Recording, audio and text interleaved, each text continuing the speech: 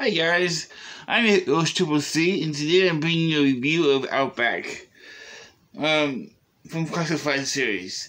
If you guys are enjoying all my content that we're putting out, please hit that like button, subscribe, and comment below. Let me know what you guys remember about Outback. His real name is Stuart R. Selkirk.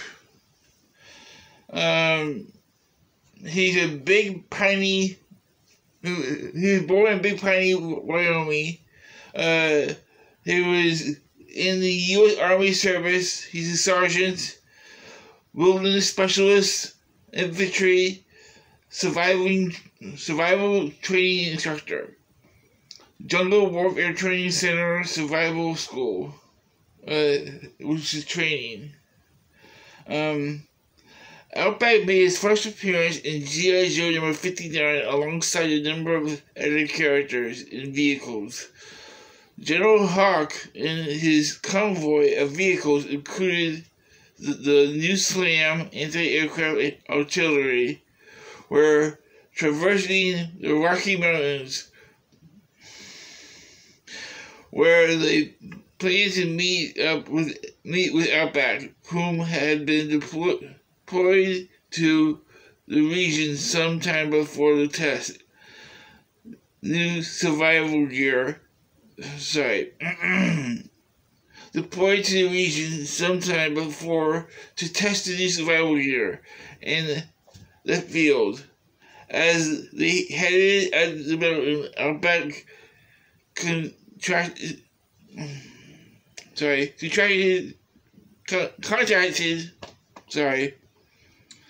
the convoy by flashing Morse code with his mirror, instructing the Joes to halt their ascent as the avalanche had made the road impassable. He later met with them elsewhere and gave his report on the new field gear, saying the equipment was junk that fell apart and the food was so bad it was inedible. As the convoy continued across the mountain, Outback relaxed atop the hammock until the group genetically modified hunting hawks sent out by Raptor and Cobra Commander attacked the convoy and tore away the scraps of the APC tarp. The Joes assumed this odd behavior was a result of an avalanche spooking the birds, but Outback observed that they were thousands of miles from the actual habitat, looked much larger than the typical bird of the species, and were outfitted with ribbons on their legs. In other words, they were pets. After the birds led Cobra to the Joe's convoy, the Cobra commander initiated his attack.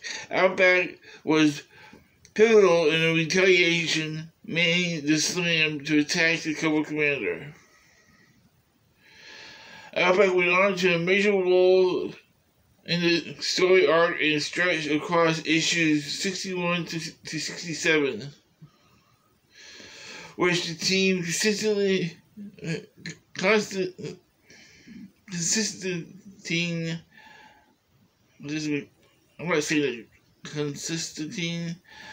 of Outback,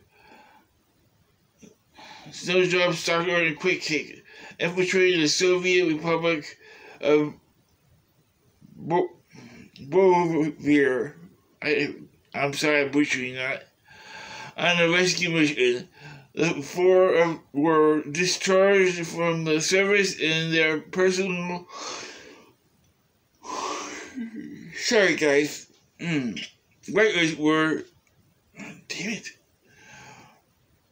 Records were erased during the mission, giving the Pentagon complete deniability in their events of capture. The team headed to Vaudeville disguised as various representatives of a handful of nations, with Outback posing as an emissary of Arab oil slick.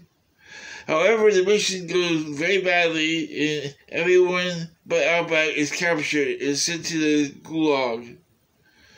When Outback flees the nation of Bonavir under Stocker's orders, as Stocker wanted someone to get out with the real story of what happened to the mission. This led to, I'm sorry guys, this led to the first crossover between special missions in the main series, in which Outback escapes is chronicled when international news breaks of his capture of 3 mysterious men captured in Bonavir. On the rescue mission, the Joes recognized their teammate and realized that Outback had escaped. This led some of his team, Leatherneck in particular, to assume that Outback abandoned the others to save himself. After his return, he is debriefed by the government and returns to the pits of Utah. But his homecoming is very tense, as many Joes are unhappy to see him, given their assumption of what happened and the fact that no one of his team knows for sure what really occurred. During the further complications of Outback leading under orders from the Pentagon not to discuss the details with anyone who does not have a need to know. Oh, this is long. The practical result of the Outback fringing ignorance of the entire affair of Bonavir when the other Joes questioned him on the matter. Leonard pushes the matter and insulting Outback and threatening him, prompting Outback to pull a survival knife on a redneck, leading to the momentary standoff. This is arguably the most tense moment of the internal argument found in the original R8 story, Real American Hero Stories. Once Stalker and his company are rescued by Storm Shadow and his team, they return, and Stalker tells Outback that the knowledge of his escape kept them going, as Stalker was confident that he knew he was able to get the truth out regarding what happened. Okay. Oh, sorry guys, I am tired. Yeah. Outback is a great character. When I was a kid, I used to pretend he was actually Chuck Norris because of his haircut. I didn't have this version of Outback. I had this version. And I used to pretend he was Chuck Norris. Because of the gun, you know, from like those movies that he did when he was young. But yeah, I think Outback, his guns are really cool. His automatic machine gun he has. And I think, correct me if I'm wrong, that might be a Scorpion, but I'm not 100% sure. He comes with a backpack with the Twitch shovel. And this backpack here, which can hold the shovel and the gun. He has a handgun, which has a little flashlight on it. And they're both the same when it comes to weapons. And he has this flashlight, which is really cool. and he has a knife. So he has a lot of gear, which is cool because he's a survivalist. And that's painted silver with a black handle. But yeah, the only difference is between these two figures is the paint job, and the hair on him is white and the hair on him is orange, reddish orange. Yeah, even the bandana is the same, I think. No, the bandana is green on him and blue on TigerForce version. But yeah, the backpacks are a little different colors. This one's more tan, this one's more brown, and the brown one goes to TigerForce. You can tell by the straps on the back. But the guns are exactly the same. Well, I mean, the color of this one is a little bit lighter than... This is black, this is probably a dark brown on him.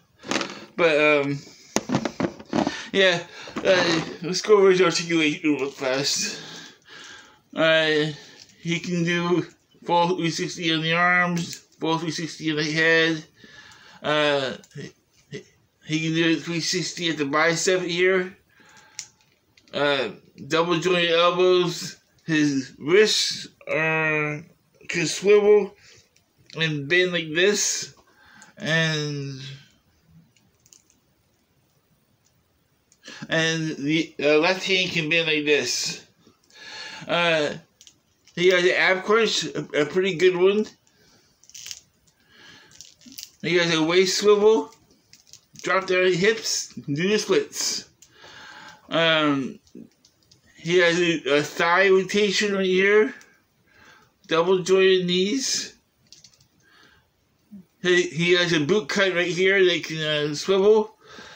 And he's on this same hinge joint ball peg on the bottom of his foot.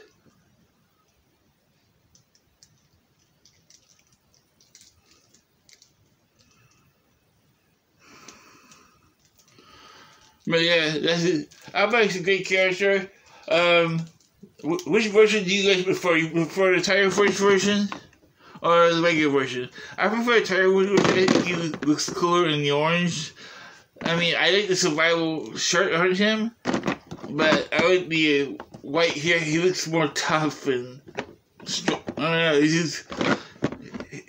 He looks like younger and older, basically, is what I'm thinking of when I see these guys.